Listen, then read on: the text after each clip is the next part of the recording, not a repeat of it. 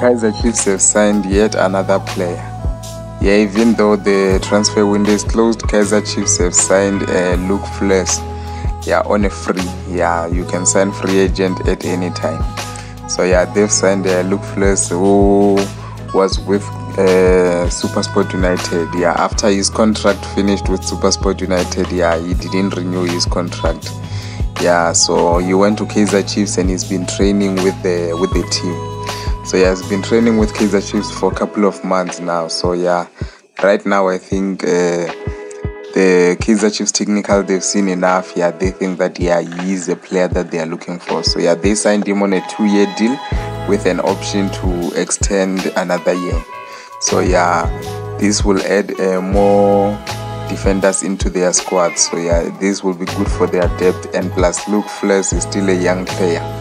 Yeah, he's only 23 years old. So yeah, there's still room for improvement. So I want to know from you, what do you think of Luke Fleurs signing by Kaizer Chiefs? Do you think it's a good signing or not? So let me hear your thoughts down below. See you next time.